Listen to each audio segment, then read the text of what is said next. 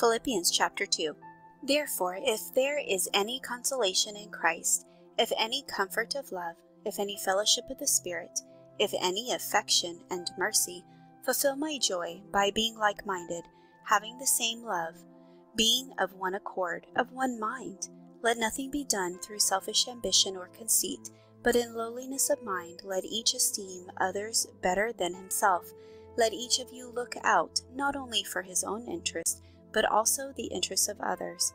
Let this mind be in you, which was also in Christ Jesus, who, being in the form of God, did not consider it robbery to be equal with God, but made himself of no reputation, taking the form of a bondservant, and coming in the likeness of men.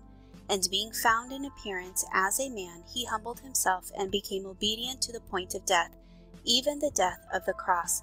Therefore God also has highly exalted him, and given him the name which is above every name, that at the name of Jesus every knee should bow, of those in heaven, and of those on earth, and of those under the earth, and that every tongue should confess that Jesus Christ is Lord, to the glory of God the Father.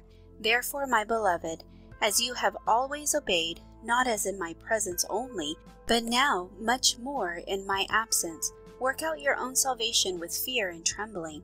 For it is God who works in you both to will and to do for his good pleasure.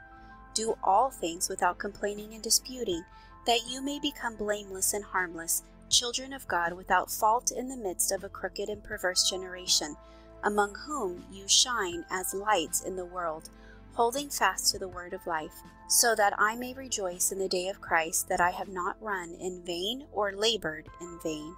Yes, and if I am being poured out as a drink offering on the sacrifice and service of your faith, I am glad and rejoice with you all. For the same reason, you also be glad and rejoice with me. But I trust the Lord Jesus to send Timothy to you shortly, that I also may be encouraged when I know your state. For I have no one like-minded who will sincerely care for your state. For all seek their own, not the things which are of Christ Jesus.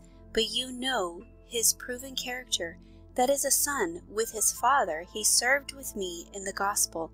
Therefore I hope to send him at once, as soon as I see how it goes with me. But I trust in the Lord that I myself shall also come shortly.